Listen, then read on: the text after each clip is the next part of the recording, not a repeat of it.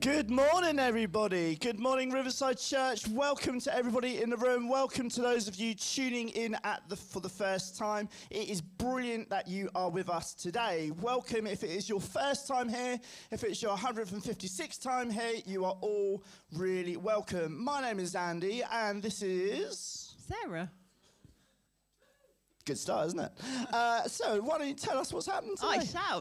Right. So today we've got our final in our series of looking at Bend, Don't Break, and Tim is going to be coming and speaking to us about resilience a little bit later on in the service. And we've also got some celebrations that we're going to be doing this morning. But as we begin our first block of worship, this is the final Sunday where you can write down any questions that you would like to ask our panel next week around this whole topic of mental health that we've been looking at over this last few weeks. So there's some little cards on your chair, and as the bucket goes around later for the offering, please do pop your questions in the bucket. We would love to hear from you for our panel next week. And as we begin this first song of worship, we're going to use this to take up our offering, a chance for us to give back into the work of the church, which you can either use the connection station or as the buckets come past. So why don't we stand as we begin our service this morning? Shall I pray for us?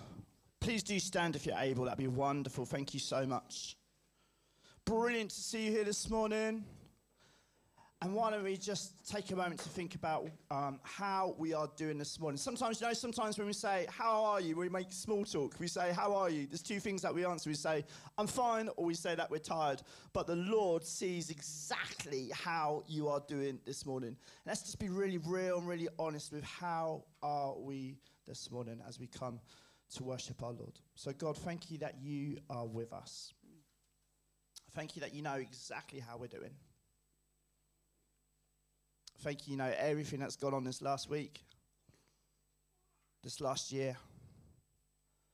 And you are not distant, you are right there with us. And as we draw close to you this morning, I pray, Jesus, that we would have a fresh understanding that you are with us every single step of the way in our lives. Because you love us. Amen. Amen.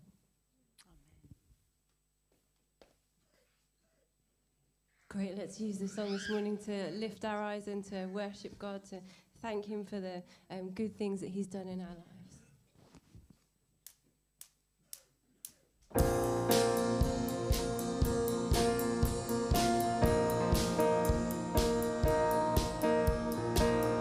We are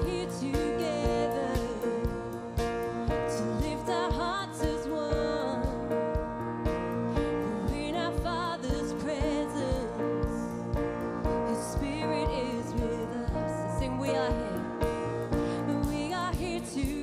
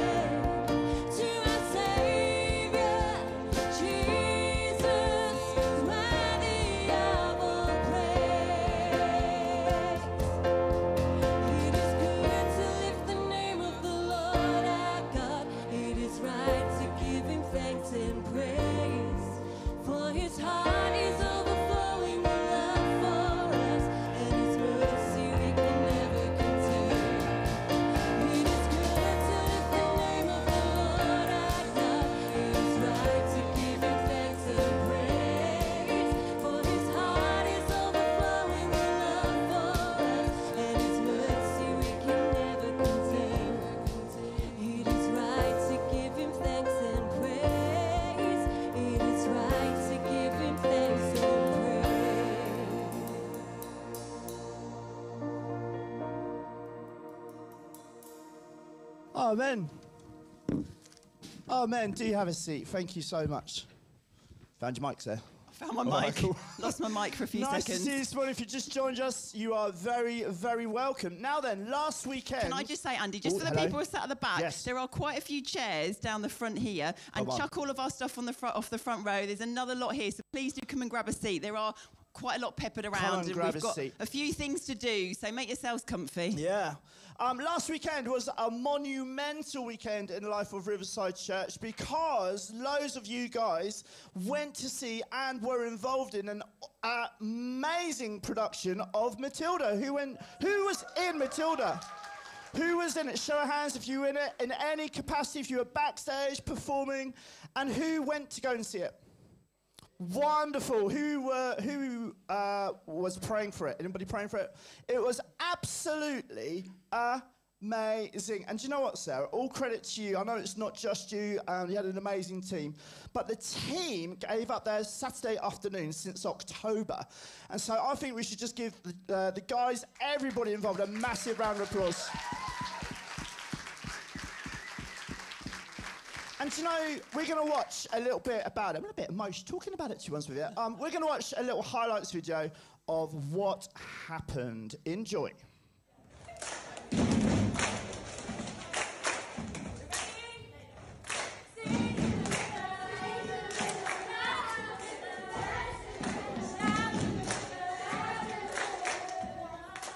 We've never been doing Matilda. It's been absolutely amazing. Haven't we, Maggots? Yeah!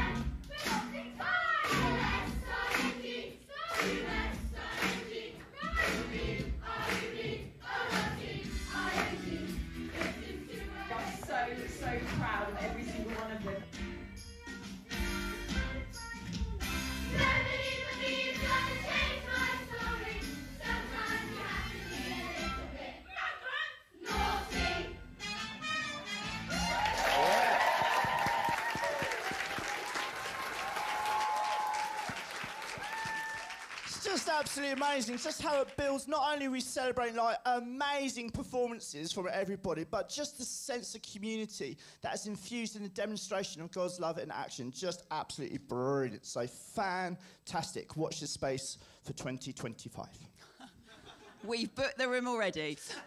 It would be great to keep praying. Lots of our young people and children who connected in through Matilda have started coming along to our youth groups, some of our children's life groups, and we would just love to pray for them as they begin their faith journey in many different ways. But you might have seen on the screen someone who was very much part of Matilda, both in helping choreograph it and backstage it, was our wonderful old head of children's ministries, Sarah Thompson.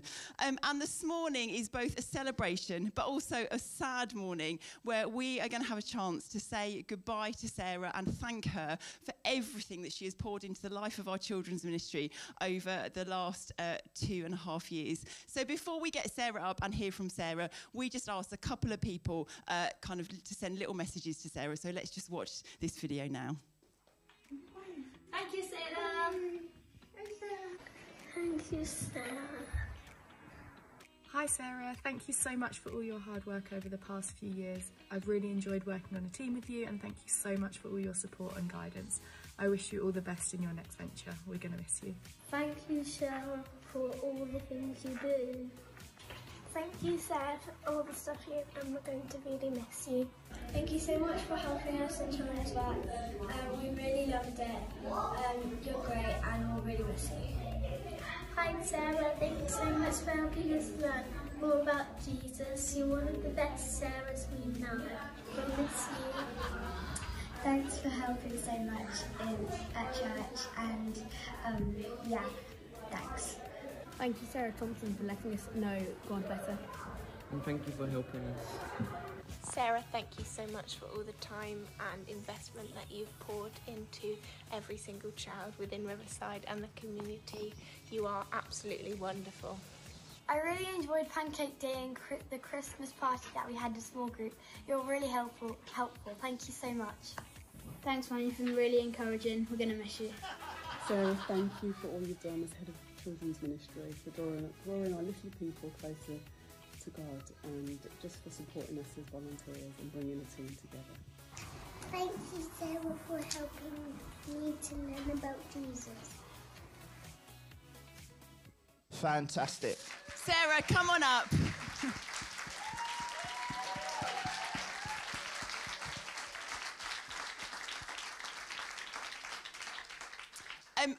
Sarah, that was just a few moments of thank you. But we've also got some cards down here. There are all the different children's groups. There's also a card for grown-ups to sign. So we would love you during the next block of worship or at the end of the service just to come and leave your little messages for Sarah, and we will pass those on to her. Sarah, before we let you sit back down again, what have been your highlights? Because you've been brilliant. Being called one of the best Sarahs that somebody knows, it's been brilliant.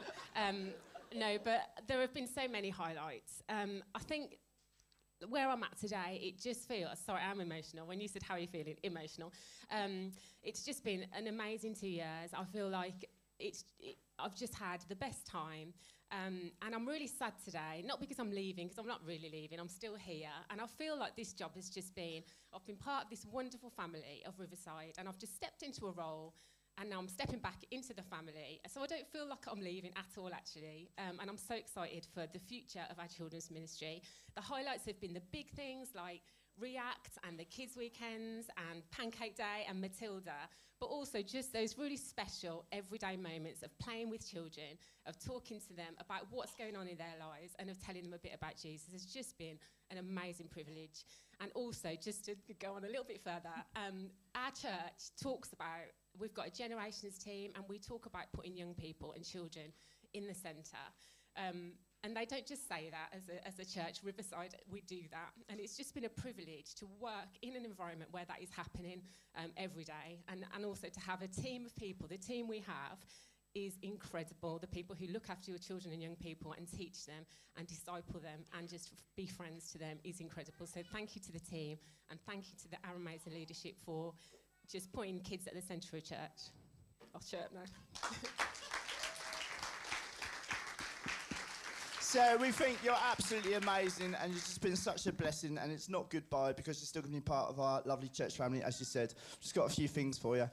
Andy's going to pray for Sarah. I wondered whether, so it happens off camera, Sarah, do you want to come down to the middle here? And if there are any children or young people who have kind of been working with Sarah, do you just want to come and gather round her while Andy prays? Lovely. So that she knows that you're kind of, so just go and gather round her. Well Brilliant. done, young people. Well done, guys. Lovely. Brilliant. So lovely to see. All right, let's just thank God for Sarah Thompson. Lord Jesus, we want to thank you so much for all our amazing children and all our amazing young people who are part of this fabulous church. And God, we want to honour Sarah today, God. We want to thank you for her. Thank you for the hours and hours of time that she has given to these brilliant children. Thank you for the laughs. Thank you for her wisdom. Thank you for her creativity. And God, thank you that you have got the best in store for Sarah. So God, we pray your blessing on her today, and may she hear not only our thank yous, but her Heavenly Father's whispering to her here, well done, my faithful servant. So thank you for Sarah Thompson today. And we say amen. 3 cheers for Sarah Thompson. Hip hip. Hooray! Hip hip. Hooray! A round of applause for Sarah again. Thank you so much. just before our children and young people go out to their groups, and we'll let you know where they're going if you are visiting us this morning, we also wanted to let you know what is next in the chapter for the Riverside children's work. We are delighted to announce this morning that our new head of children's ministry is going to be Leah Wilson, and she is... She is going to be supported in her role by Ella Wilkes, who will now become our assistant children's worker. We're going to get a chance to pray for both of them in a few weeks, but we are really excited to hand the mantle over to such a fantastic team. As we go into this block of worship now, if you are between the ages of 0 to 14, then we have groups for you. At the back, there are leaders who are holding up signs for the groups. If you're new or visiting us this morning, do go. So years 3 and 4 are going through this door. Preschool, years 5 and 6 are going through this door, and I think, is that everybody? We covered all groups. And youth are also going through that door. Please do just go and say hi to a leader if you're a parent of somebody who is visiting this morning. And for the rest of us in the room, why don't you just turn and say hi to someone next to you for a few seconds? Kids, you're amazing. Have a great morning. God bless. Please do grab a chair if you can. Have a fantastic time as you continue, as you go out. Marvellous.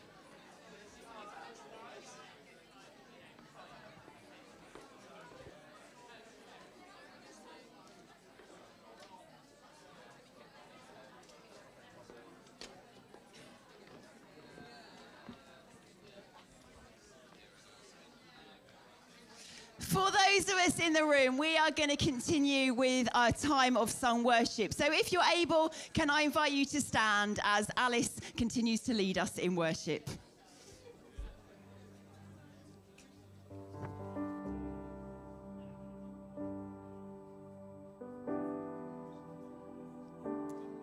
Let's just pray as we enter into another time of worship. Lord Jesus, we praise you this morning. We thank you that as we've just looked at and celebrated all the good things that you're doing in our community and our church family, that you're a God that is at work within us, a God that is present. We lift your name this morning. We worship you, King of Kings, Almighty God. God of miracles, God of wonders, yet who also knows us and calls us your children. We praise you this morning.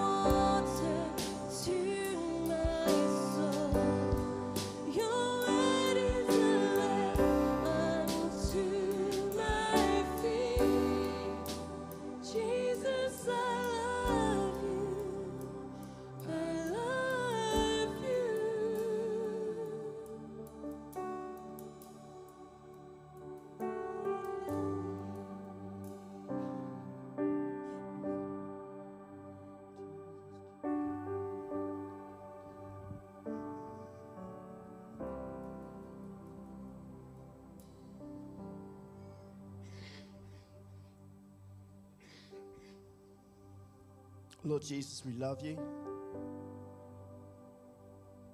And Heavenly Father, we worship you today. And we give you thanks. Thank you, Jesus. Amen. Please do have a seat. Thank you. One of the brilliant things I love about Riverside is the sense of family that we have, the sense of sharing in each other's joys. But also, the flip side of that is sharing in some sad family news as well. I'm just going to welcome Judy.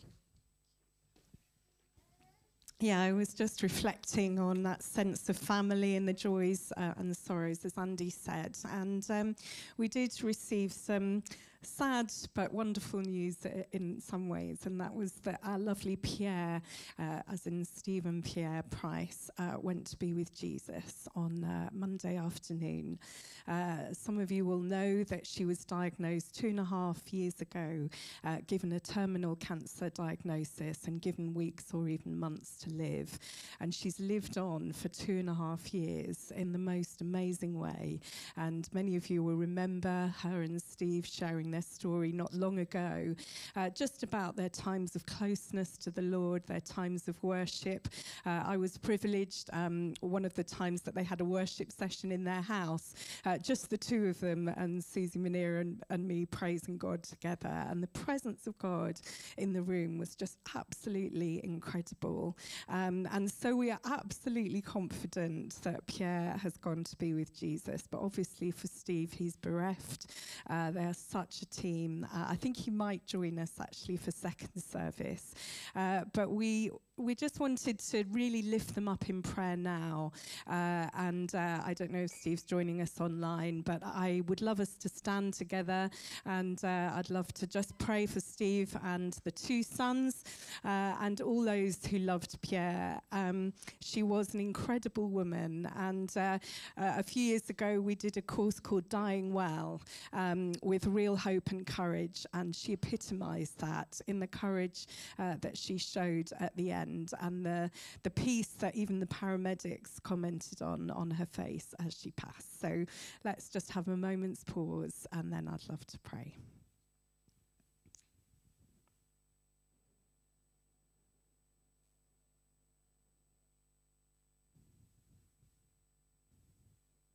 Lord, in your word, we read that there is a time and season for everything under heaven.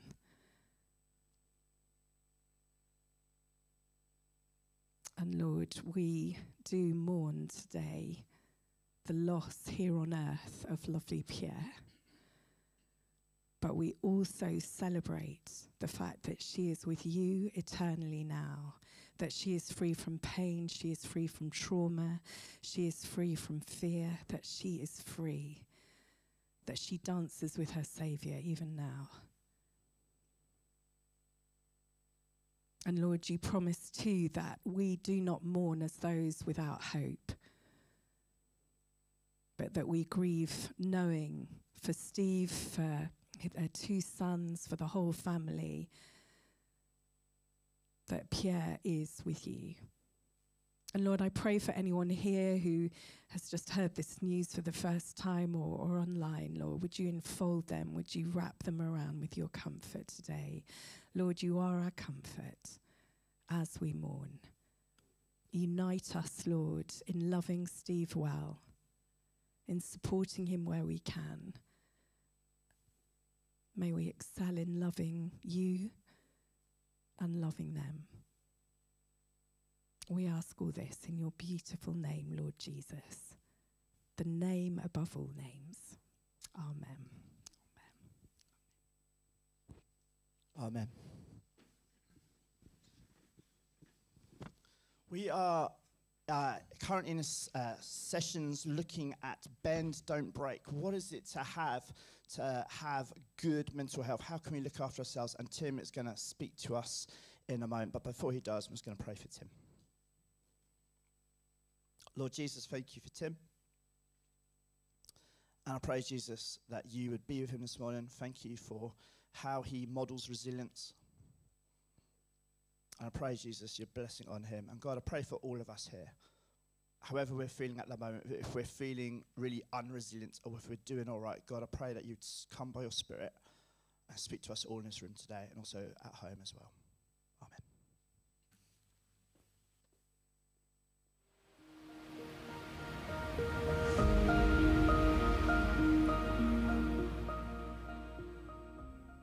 Out of the depths I cry to you, Lord.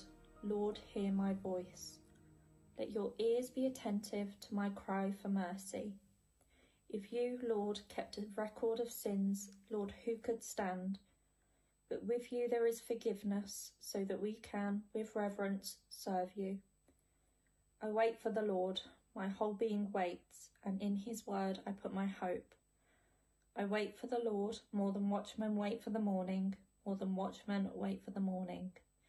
Israel, put your hope in the Lord, for with the Lord is unfailing love, and with him is full redemption. He himself will redeem Israel from all of their sins.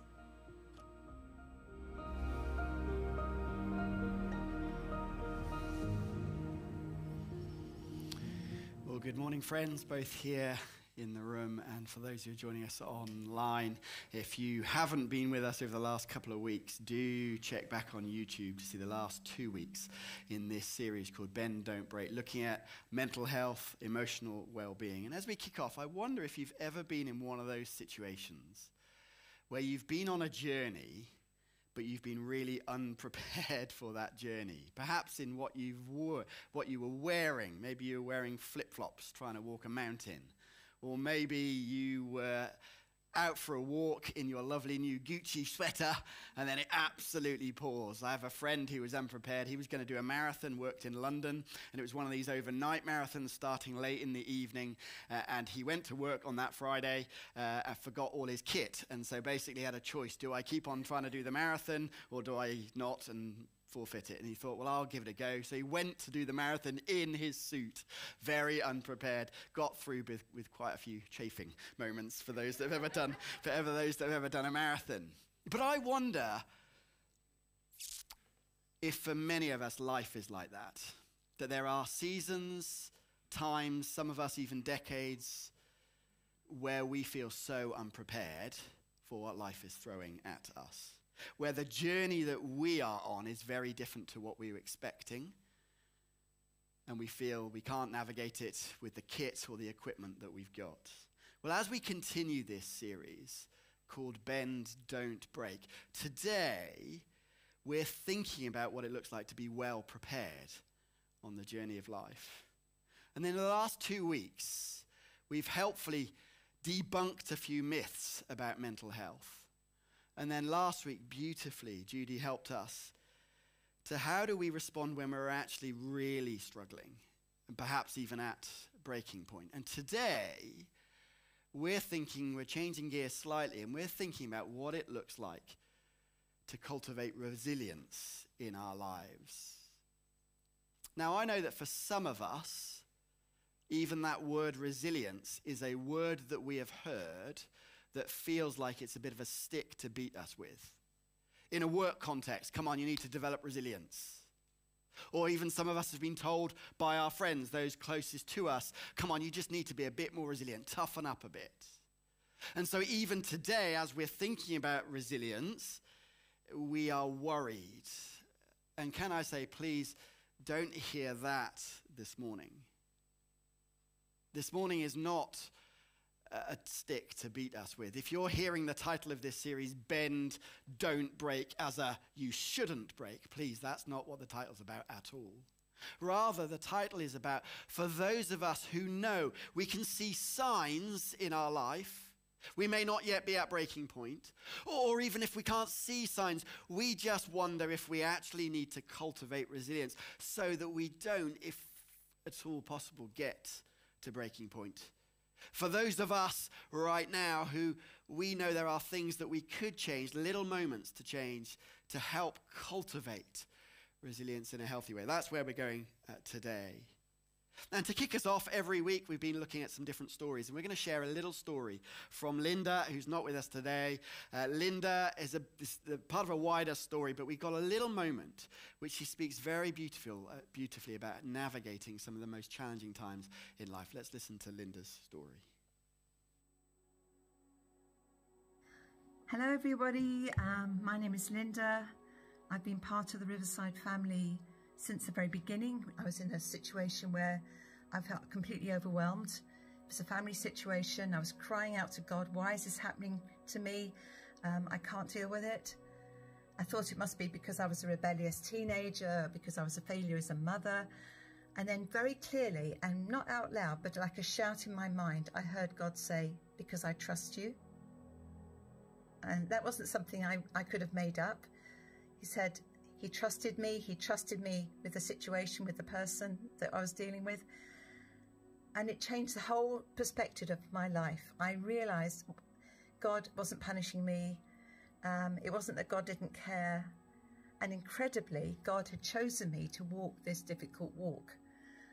Now, it didn't make it easier, but it somehow had a different shape around the situation, rather than feeling like the whole of life was going to crack up and break down. Suddenly I knew that God was with me in it.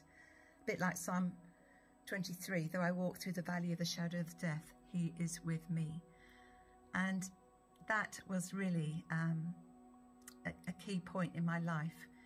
Now, 25 years on, the journey is actually just as difficult. There's still situations going on. But I've learned that walking with God is like climbing a mountain.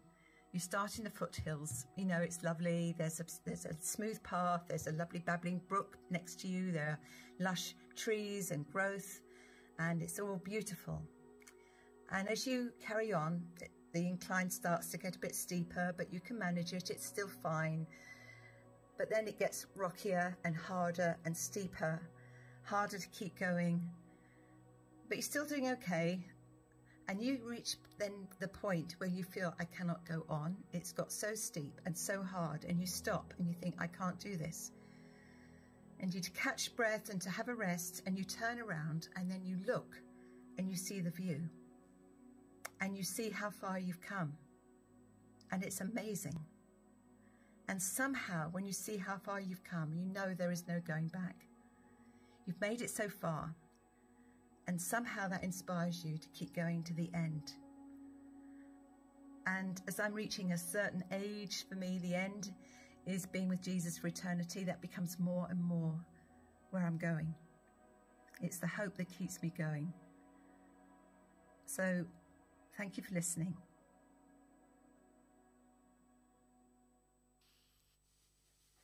I love that image of the journey of life being like climbing a mountain. And sometimes we feel like the image on the right, where it's all good. We're with others, those closest to us. The sun is shining. It's beautiful. We're resting. We're looking out.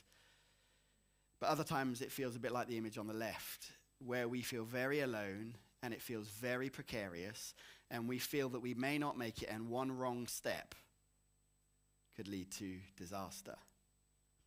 And the passage of the Bible, Psalm 130, that was read to us earlier, is a beautiful psalm that is one of what are called the Psalms of Ascent.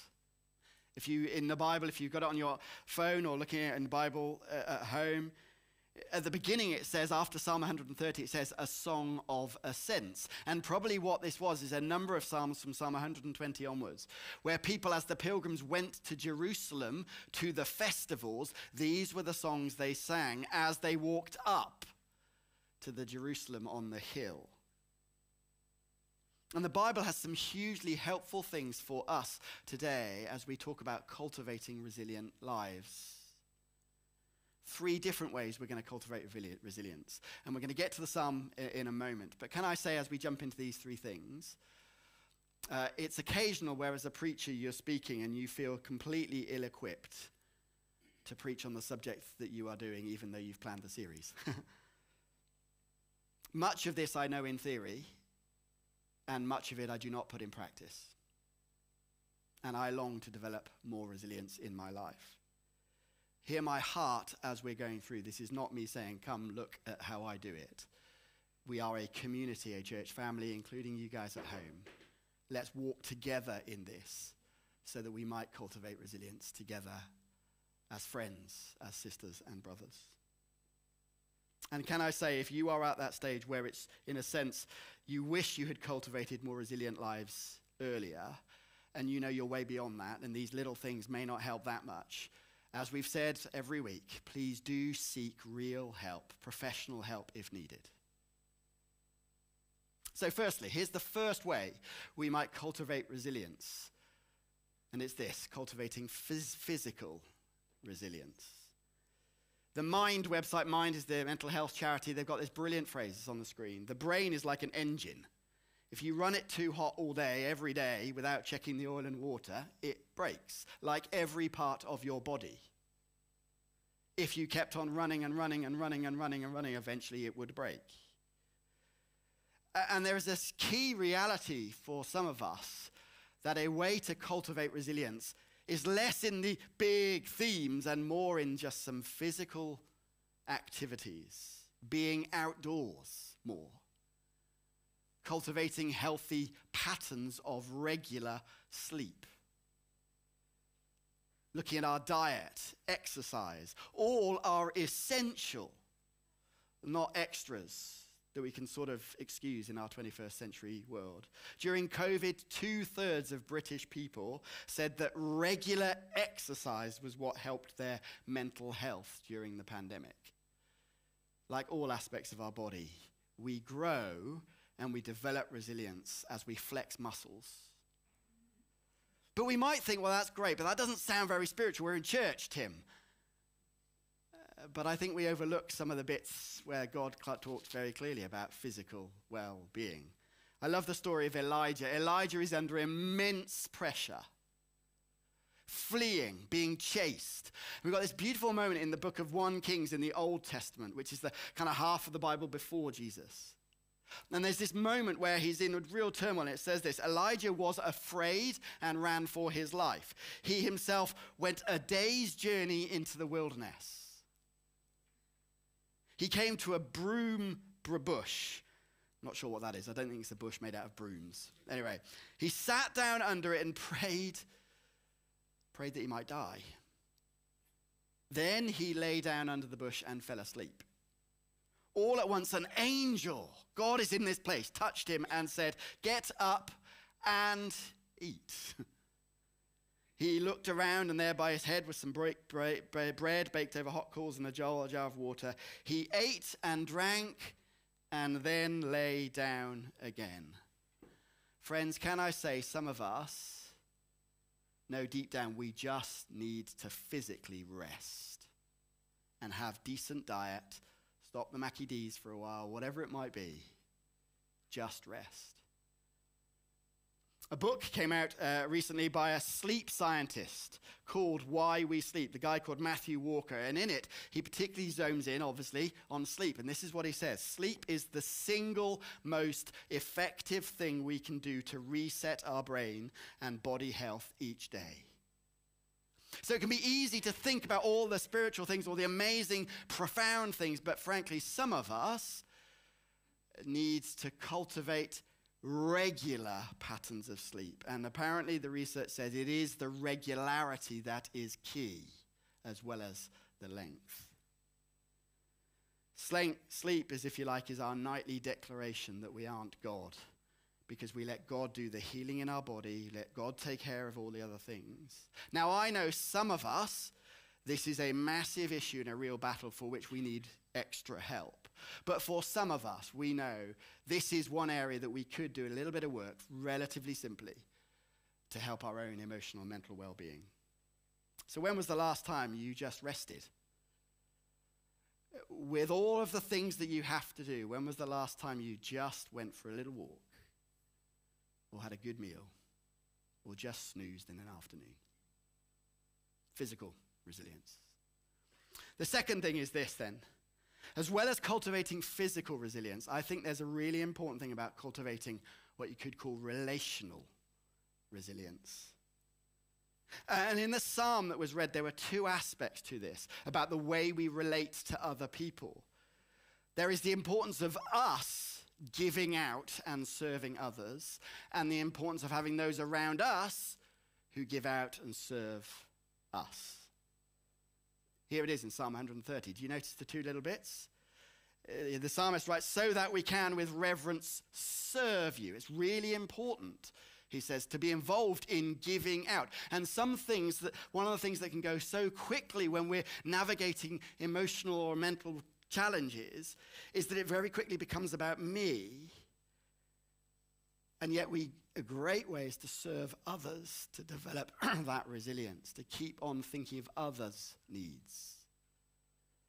But then also that's the phrase where he talks about, I wait for the Lord more than watchmen long for the morning. If you imagine that phrase, imagine in the army, the military, you've got that group of soldiers and one of you is watchman.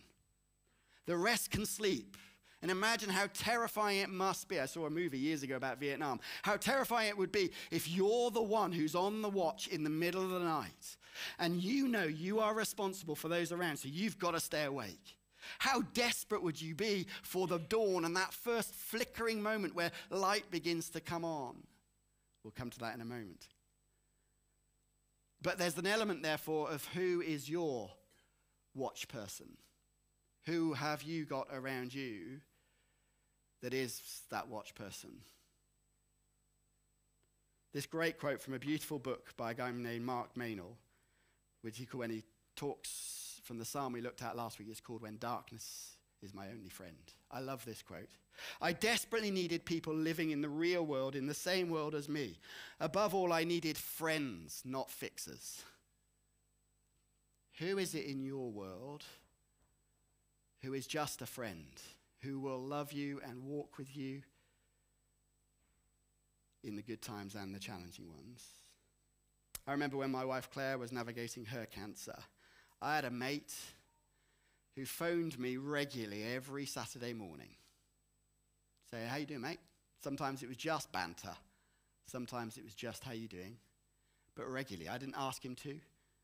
Beautiful act of being a friend. Who have you got? And I think for some of us, we think, well, it's fine for them. They've got a partner, or they've got a family, or they've got friends.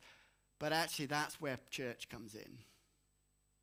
And I wonder if in our culture, some of us, we may have marriages where we're struggling a bit because we've presumed that this idea of the soulmate means that that person has to be all.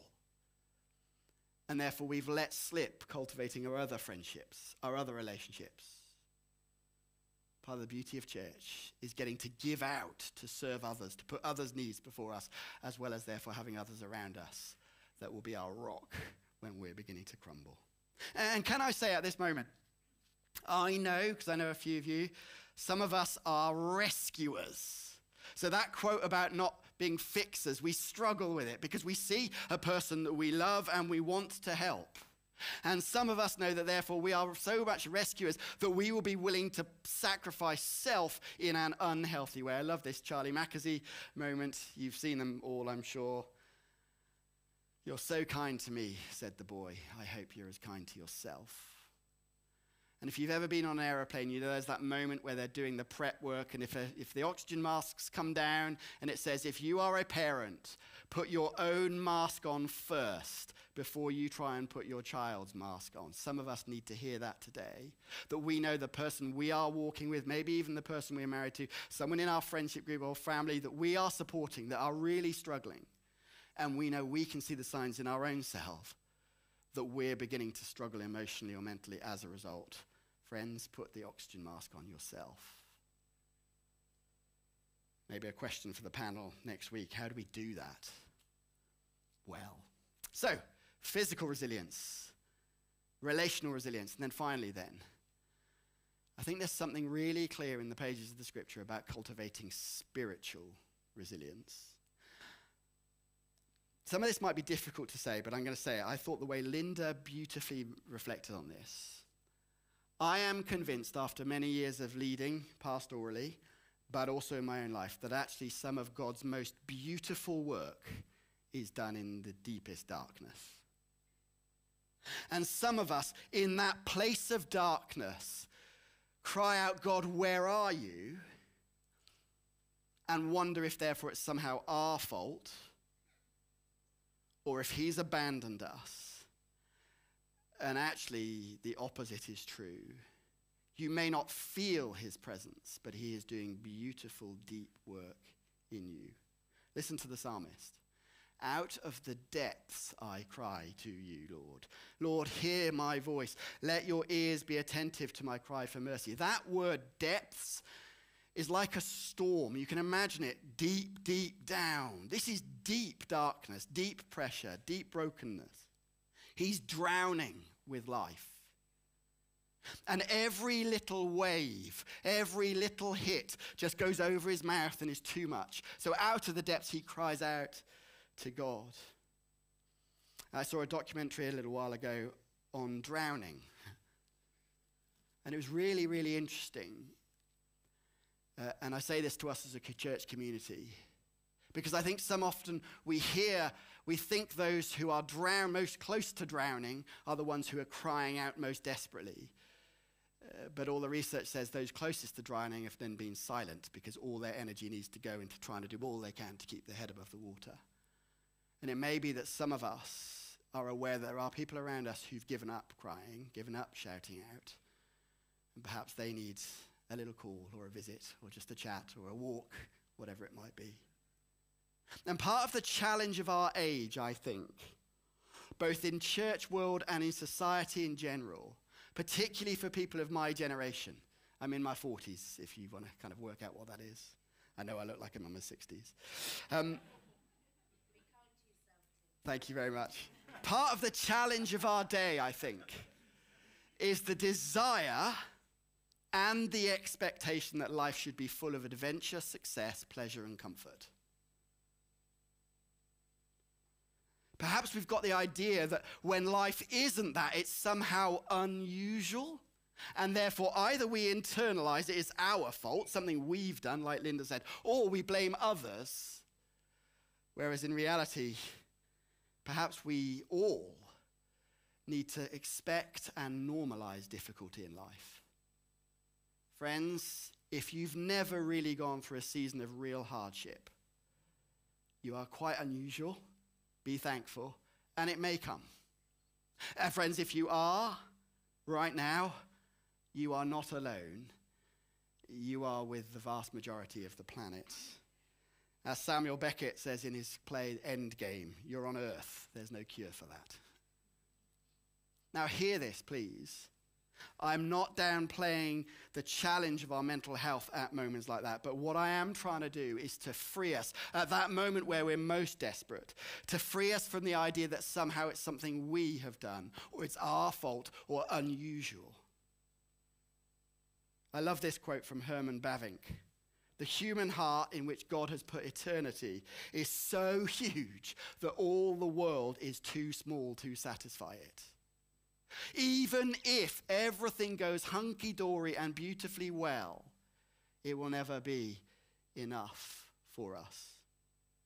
And so the psalmist says, if you, Lord, kept a record of sins, Lord, who could stand? But with you, there is forgiveness, so that we can with reverence serve you. I wait for the Lord. My whole being waits for him. And in his word, I put my hope. There's two aspects to that. Firstly, for some of us, putting our hope in his word is a simple reminder for some of us how important it is to regularly be reading the Bible. Not out of duty. I know the moment we say that, some of us hear, oh, pressure, pressure, duty, duty, duty. No. It's just so that in those dark times, there's a rhythm and a pattern so that hope can still come in because of a resilience that has been cultivated. Cling on to those promises in the Bible that some of you know. And if you're new to faith or you're just exploring it, friends, the Bible has been tried and tested for thousands of years by huge amounts of humanity. It is worth giving a go, friends. Way better than the latest self-help book, dare I say. But there's a different kind of word in which we put our help, not just the pages in the Bible. In the beginning of John's Gospel in the New Testament, which is the bit about Jesus, we read this: the Word became flesh and made his dwelling among us. We have seen his glory, the glory of the one and only Son who came from the Father, full of grace and truth. He's talking about Jesus. And so as we look at Jesus, it changes how we see our lives and even changes our resilience. I want to just mention for a moment those of us within Riverside who might be experiencing what you could call moral injury. Now, I don't know if you know what that is. Moral injury is when you are involved in a system in which you are committing acts that cause you moral harm, or you're in a system where the moral harm has been done against you. And I hear this a lot from those who are in education, those who are in the healthcare profession, those who are in local authority stuff, where you know very well that all you want to do in your job will never be enough to provide for what you long to do. And even some of you, you know the system that you're in is somehow causing harm, and it causes you emotional distress. How do we navigate that, friends? We look at Jesus. Why? Well, the psalmist goes on. I love this. I wait for the Lord more than watchmen wait for the morning. Put your hope in the Lord. For with the Lord is unfailing love, and with him is full redemption. Friends, if you are overwhelmed with either guilt or shame yourself because of your own circumstances, or even the system you're part of, see who God is. See the God on the cross who is full of unfailing love, never-ending compassion to you as well as to those you're trying to serve. The good news of Jesus is not that we have profound certainty in him. The good news of Jesus is in his unfailing love for us. And I know some of us in the darkest moments, wondering if our faith is faltering. Or maybe even we're kind of exploring God, but we know our past. And we're wondering whether I've done too much, my past is too bad. Hear these words.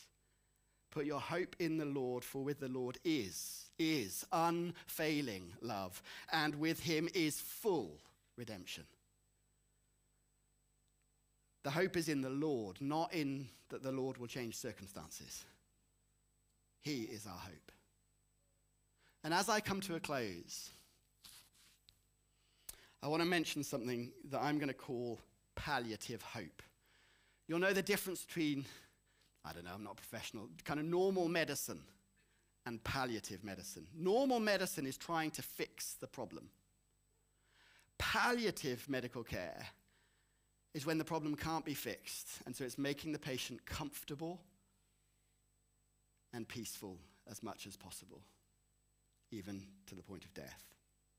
Hope without improvement in circumstances. And I wonder if in our church circles and even in society, yes, we know that God heals. We know that God breaks through. We know that God does amazing miracles. But sometimes he doesn't, and therefore we need to cultivate a palliative hope. That, as Linda said, one day,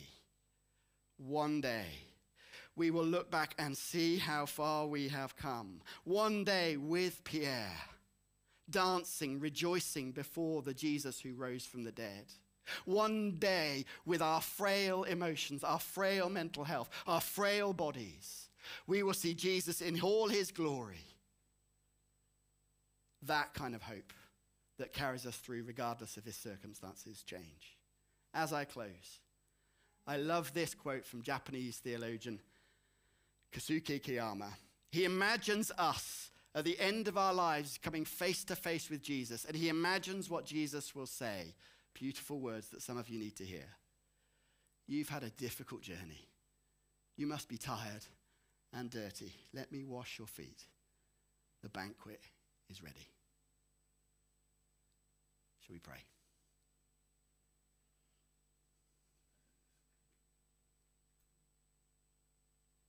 I'm going to invite the band up, and we're going to respond together.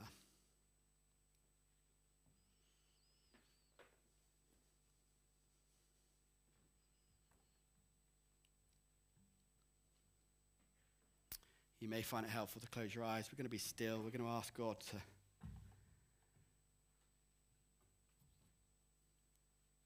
continue the work that he's doing. You may find it helpful even to hold open your hands. In a moment, the band are going to lead us as we sing, and I'm going to invite the prayer team to head to the back. We believe that Jesus is present here by his Spirit, the miracle-working breakthrough God, and that even today there may be breakthroughs that he wants to do in your life. And so we're going to ask for that. And alongside that, we're also going to ask for the supernatural ability to keep on, keeping on, clinging on to the hope that is only in Jesus. So I pray now, Lord God, by your Spirit, would you have your way in our own lives? For those who today needs to hear that overwhelming word of unfailing love, right now, Lord God, would you show how loved we are? That all that shame, all that guilt, all that pressure, all that responsibility, that you see them as a loving child, your child. And for those of us who are walking right now through huge pressure, and we've heard that word of hope, even now, Holy Spirit, would you help us to trust in you, the one who walks with us, walks before us, and has got a place ready for us. Have your way, we pray, Jesus. Thank you, Lord. Give grace, we pray. So we're going to respond together. The band are going to lead us as we sing, and I'd love the prayer team together right now at the back. Do come and pray. God is in the business of mending broken hearts and strengthening feeble bones. So let's pray together. Let's worship. Shall we stand if you're able to?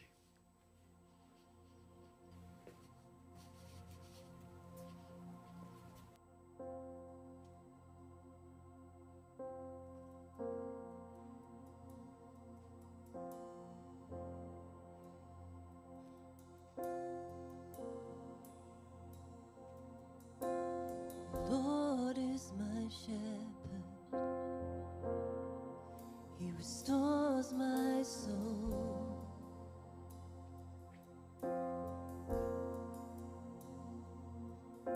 He leads me by still waters, he restores my soul.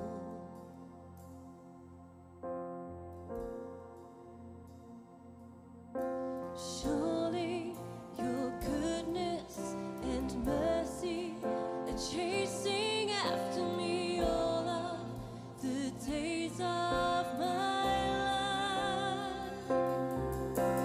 Even when I'm lost in the deepest valley, I'll fear no evil. Even when the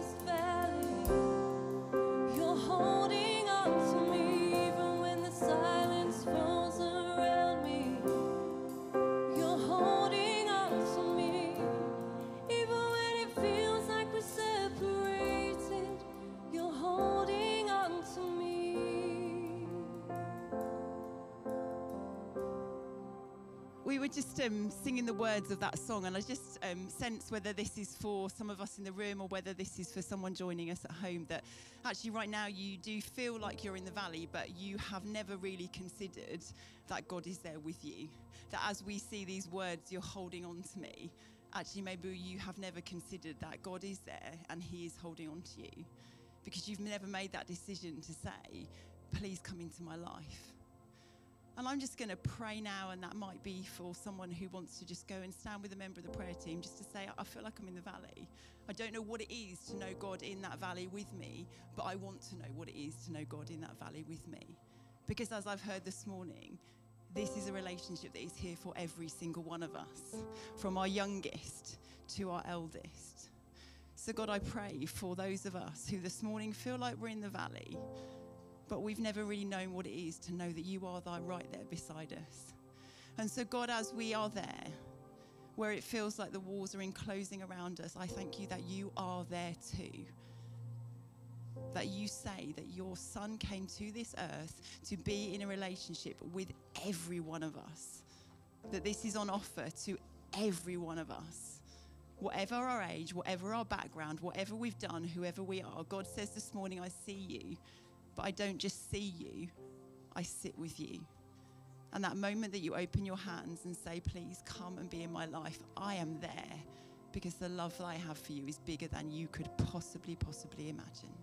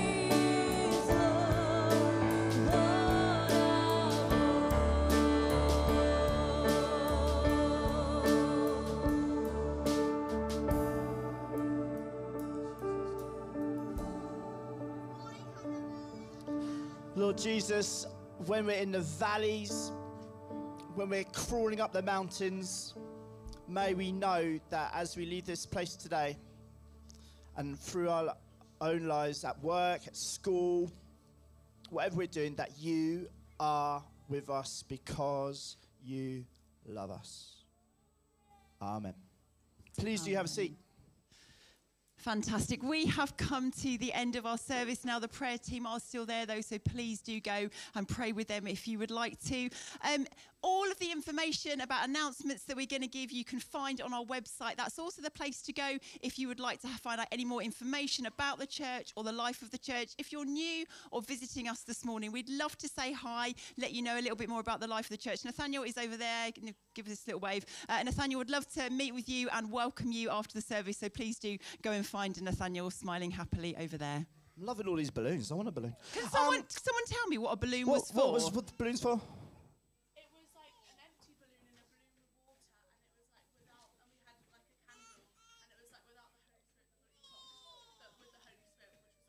Oh. So those who join us at home, lots of our young people have come in with balloons, and they've been thinking about that balloons, when they're filled, are like us when we're filled with the Holy Spirit.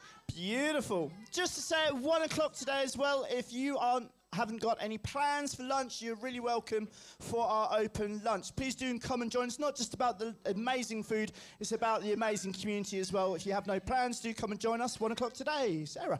We are currently looking for a new head of design and communication.